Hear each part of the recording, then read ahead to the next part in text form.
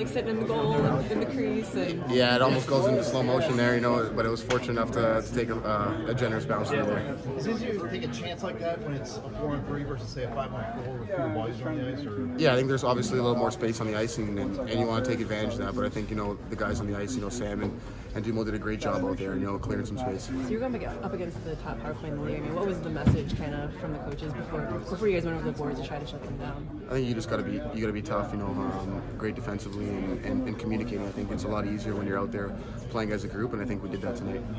Brandon, they haven't lost. How nice of a win is this for you guys against a team that's playing as well as they are? Yeah, I think that's a big win for us. You know, we've played some great games leading up to this one, and then I thought we did a great job again today, and you know, we want to keep that rolling going into the next two.